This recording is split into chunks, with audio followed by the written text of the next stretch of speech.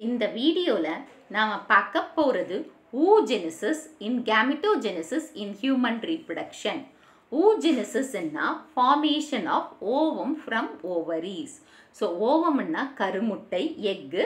அது ஓவரியில இருந்து ஃபார்ம் ஆகுற அந்த process தான் oogenesis ன்னு சொல்றோம்.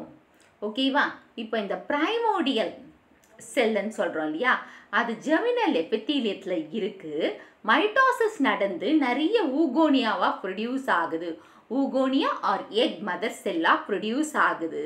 ஸோ இந்த ஊகோனியா மைட்டோட்டிக் டிவிஷன் நடந்தது, பிரைமரி ஓசைட்டா மாறுது. Primary oocyte prior to ovulation. ஓவியுலேஷன்னா ovum, அந்த கருமுட்டை ஓவரியில இருந்து வெளியில வருது இல்லையா, ரிலீஸ் ஆகுது இல்லையா, அந்த இதுக்கு பேரு தான், அந்த ப்ராசஸ்க்கு பேரு தான் ஓவியுலேஷன். ஸோ அந்த மியோசிஸ் 1 எப்போ நடக்குதுன்னா ஓவியுலேஷனுக்கு முன்னாடி நடக்குது. ஸோ அப்போ அந்த பிரைமரி ஓசைட்ல இருந்து செகண்டரி ஓசைட் ஃபார்ம் ஆகுது, ப்ளஸ் ஃபர்ஸ்ட் போலார் பாடியும் ஃபார்ம் ஆகுது.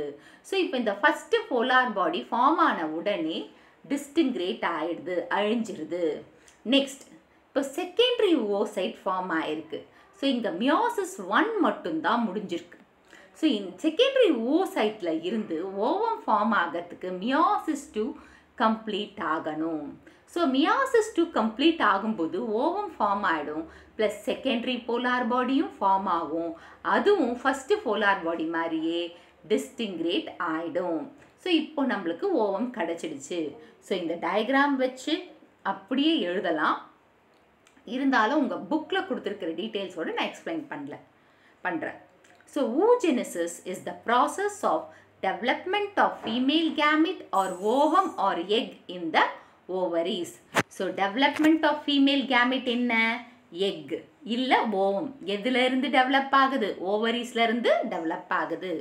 During fetal development, certain cells in the germinal epithelium of the fetal ovary divide by mitosis and produce millions of egg mother sell R oogonium. So foetal டெவலப்மெண்ட்டில் சில cells இந்த germinal எபித்தீலியத்தில் இருக்கிற அந்த cells, அதாவது ஓவரிக்குள்ளே அந்த germinal epithelial cells divide ஆகி, எப்படி divide ஆகுது? Mitosis மூலமாக டிவைட் ஆகி நம்மளுக்கு நிறைய ஊகோனியா இல்லைன்னா எக் மதர் செல்ஸை ப்ரொடியூஸ் பண்ணுது. No more ஊகோனியா R formed R added after birth. இப்போ ஒரு குழந்தை பிறக்கும்போது நிறைய ஊகோனியா ஆட் ஆகி தான் 10 months ஆட் ஆகி நிறைய இதில் வருது.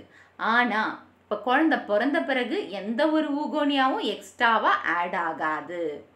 The oogonial cells start dividing and enter into phase 1 of meiotic division 1 to form the primary oocyte, which are temporarily arrested at this stage.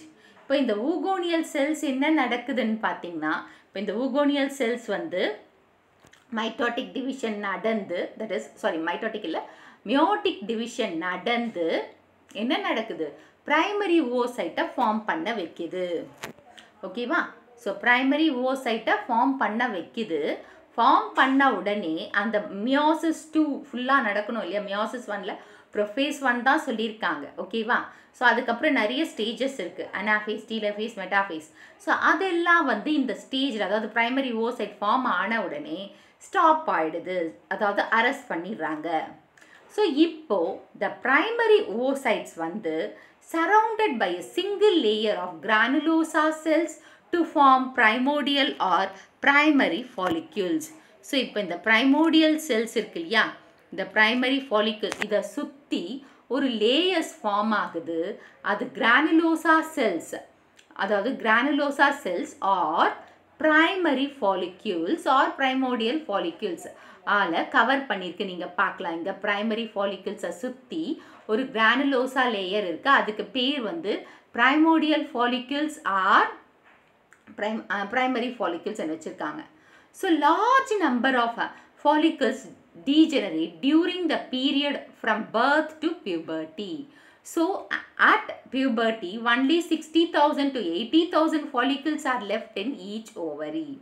So குழந்தை பிறந்ததுல இருந்து puberty அடையிற வரையும், அதாவது மேல் மேல் கிடையாது, ஃபீமேலில். ஸோ குழந்தை பிறந்ததுலேருந்து பியூபர்ட்டின்னா மெச்சூரிட்டி ஏஜ் அட்டெண்ட் ஆகிற வரையும் நிறைய ஃபாலிக்கல்ஸ் வந்து வேஸ்ட் ஆகிருக்கும், டீஜெனரேட் ஆகிருக்கும். இப்போ பியூபர்ட்டிஸ் டைமில் பார்த்தீங்கன்னா 60,000 to 80,000 ஃபாலிக்கல்ஸ் தான் ஒவ்வொரு ஓவரிலையும் லெஃப்ட் ஆகியிருக்கும். ஸோ இந்த மாதிரி, அதாவது இந்த மாதிரி நிறைய குழந்தை பிறந்ததுலேருந்து ஃபார்ம் ஆகும், டீஜெனரேட் ஆகிட்டே இருக்கும் நிறைய ஃபாலிக்யூல்ஸ். இப்போ பியூபர்ட்டி, அதாவது ஏஜ் அட்டெண்ட் ஆகிற அந்த டைம், இந்த மெச்சூரிட்டி வருது இல்லையா, செகண்டரி செக்ஷுவல் கேரக்டர்ஸ் டெவலப் ஆகுது இல்லையா, அந்த டைமில் பார்த்தீங்கன்னா 60,000 to 80,000 ஃபாலிக்யூல்ஸ் தான் ஒரு 2 ஓவரி இல்லையா, ஒவ்வொரு ஓவரிலையும் ப்ரெசென்ட் ஆகிருக்கும் அப்படின்னு சொல்கிறாங்க. The primary follicle gets surrounded by many layers of granulosa cells and a new theca layer to form the secondary follicule. So in the primary follicles நிறைய லேயர்ஸால், கிரானுலோசா லேயர்ஸால் சரவுண்ட் பண்ணி form பண்ணுறது வந்து secondary ஃபாலிக்யூல். ஓகேவா? So நிறைய லேயர்ஸால் surround out பண்ணி ஒரு new தீக்கா லேயரை form ஆகிறது தான் இந்த செகண்டரி ஃபாலிக்யூல் அப்படின்னு சொல்கிறாங்க.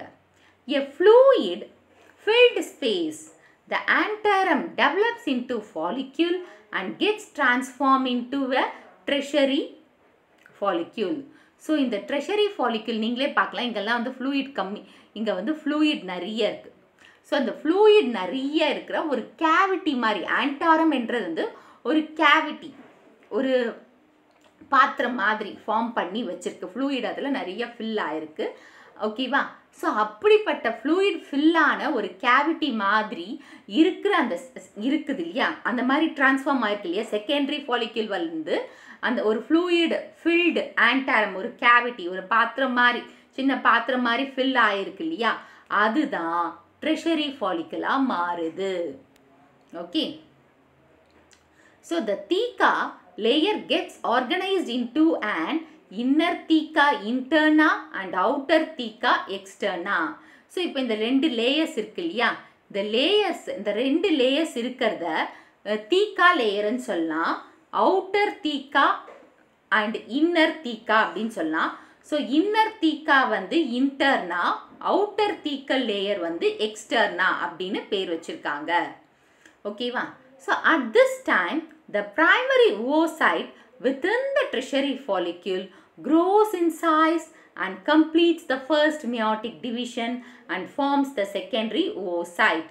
So in the primary follicle, அதாவது the tertiary follicle, இந்த tertiary follicle இருக்கும்போது primary oocyte ன்னு சொன்னேன் இல்லையா, அந்த oocyte ஃபுல்லாக meiotic division 1 கம்ப்ளீட் பண்ணி secondary oocyte மாறுது, செகண்டரி oocyte வெளியில் வருது.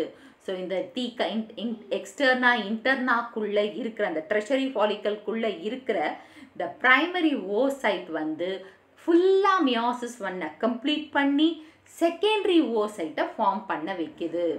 ஓகேவா? It is an unequal division resulting in the formation of a large haploid secondary oocyte and a first polar body. So இது ஒரு அன்ஈக்குவல் டிவிஷனாக தான் இருக்குது இந்த மியோட்டிக் 1 டிவிஷன். ஏன்னா ஒரு பெரிய செகண்டரி oocyteயும் ஒரு போலார் பாடியும் கொடுக்குது. ஸோ இந்த போலார் பாடி ஃபார்ம் ஆன உடனே டிஸ்டிங்ரேட்ஸ்னா அழிஞ்சிருது. ஓகேவா? இப்போ நெக்ஸ்ட் ஒன், இப்போ செகண்டரி oocyte என்ன பண்ண போகுதுன்னு பார்க்கலாம். During fertilisation the secondary oocyte undergoes second meiotic division and produce a large cell, the ovum and the secondary polar body. So இப்போ இந்த secondary oocyte என்ன ஆகுதுன்னா திரும்பவும் என்ன ஃபார்ம் பண்ணுது, என்ன நடக்க தூண்டு வைக்குதுன்னா, ஏன்னா இந்த மியோசிஸ் 1 மட்டும்தான் இந்த பிரைமரி oocyteல நடந்திருக்கு. ஸோ செகண்டரி oocyteல மியோசிஸ் 2 நடந்து ஓவத்தை ஃபார்ம் பண்ண வைக்குது, ப்ளஸ் செகண்டரி போலார் பாடியும் ஃபார்ம் பண்ண வைக்குது. ஓகேவா? ஸோ செகண்டரி போலார் பாடி ஃபார்ம் ஆன உடனே என்ன ஆயிடுது, டீஜெனரேட் ஆயிடுது. டீஜெனரேட்னா அழிஞ்சிருது. ஸோ செகண்டரி போலார் பாடி ஆல்சோ டீஜெனரேட்ஸ். இப்போ இந்த tertiary form, that is follicle, eventually becomes a mature follicle or a Graafian follicle. இப்போ இந்த tertiary follicle இருக்கு இல்லையா, அந்த tertiary follicle eventually becomes into a mature Graafian follicle மாறுது. So tertiary follicle தான் mature follicle இல்லைன்னா Graafian follicle மாறுது. If fertilization does not take place, the second meiotic division is never completed and the egg disintegrates. இப்போ fertilization என்னது? sperm வந்து ஓவத்தில் போயிட்டு meet ஆகி fertilization நடக்கணும், zygote ஃபார்ம் ஆகணும். அதுதான் fertilization.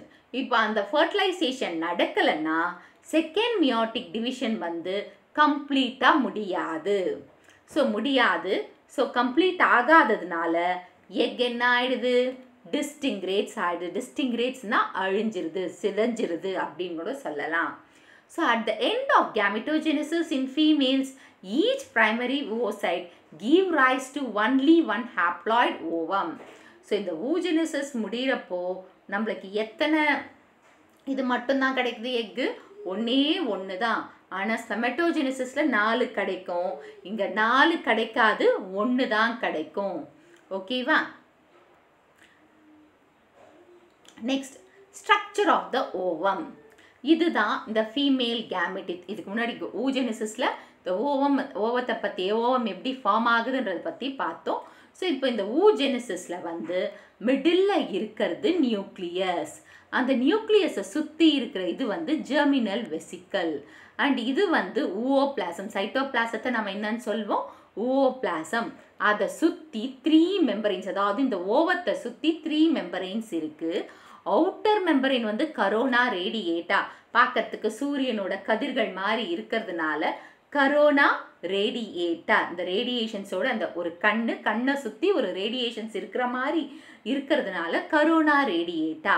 அதுக்கு நெக்ஸ்ட் லேயர் இல்லை மிடில் லேயர்னு கூட சொல்லலாம், ஜோனா பெலுசிடா. அண்ட் இன்னர்மோஸ்ட் லேயர் வந்து விட்டிலின் மெம்பரைன். இந்த விட்டிலின் மெம்பரைனுக்கும் ஜோனா பெலுசிடாவுக்கும் நடுவில் இருக்கிற மெம்பரைன், அந்த ஸ்பேஸ் வந்து பெரிவிட்டிலின் ஸ்பேஸ். ஓகேவா? இப்போ நான் இதை கிளியராக சொல்கிறேன். And structure of a ovum. So human ovum வந்து நான்-கிளியாய்டிக். நான்-கிளியாய்டிக்னா அவுட்டர் ஷெல் இல்லை, அதாவது இப்போ கோழி முட்டைக்கெல்லாம் இருக்கிற மாதிரி ஷெல் இல்லை. ஸோ அதனால நான்-கிளியாய்டிக். ஏலெசித்தல்னா யோக் இல்லை. ஸோ ஏலெசித்தல் எக்குன்னா யோக் இல்லை, options of yoke. Okay. Microscopic, நம்ம மைக்ரோஸ்கோபிக்கில் மட்டும்தான் பார்க்க முடியும். So நான்-கிளியாய்டிக், ஏலெசித்தல், microscopic.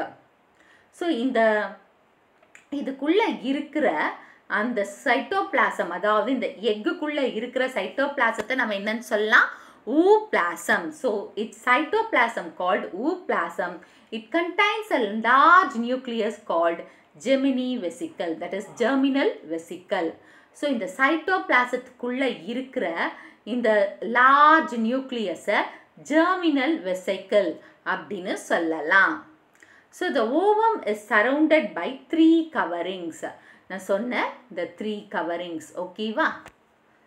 ஸோ அதில் ஃபஸ்ட்டு நம்ம பார்க்க போகிறது என்னென்னா இன்னர் தின் டிரான்ஸ்பரண்ட் விட்டலின் மெம்பரைன். ஸோ இன்னர் மோஸ்டாக இருக்கிற மெம்பரைன் என்னது?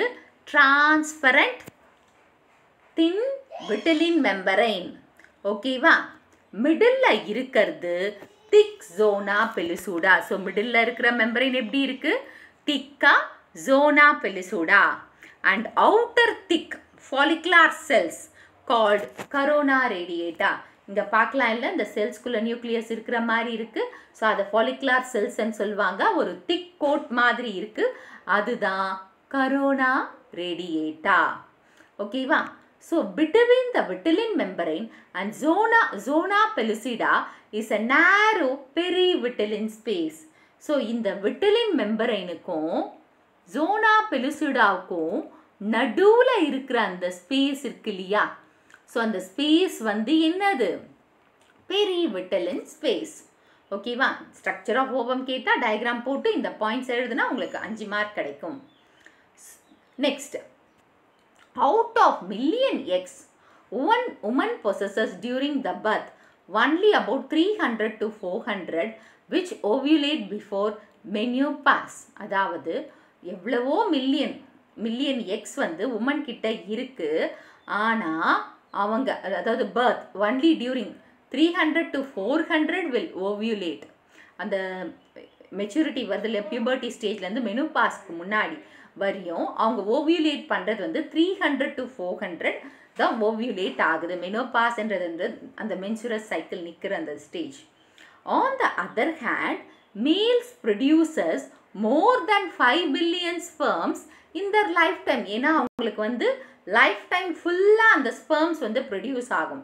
ஸோ 500 மில்லியன் ஸ்பெர்ம்ஸை ப்ரொடியூஸ் பண்ணுறது வந்து மேல்ஸ். ஆனால் உமன் வந்து 300 to 400 தான் எக்ஸை தான் ஓவியுலேட் பண்ணுறாங்க பிஃபோர் மெனோபாஸ். ஓகேவா? ஸோ இது வந்து யூ ஹாவ் டு நோ, உங்களுக்கு தெரியணும், 1 மார்க்கில் கேட்கலாம்.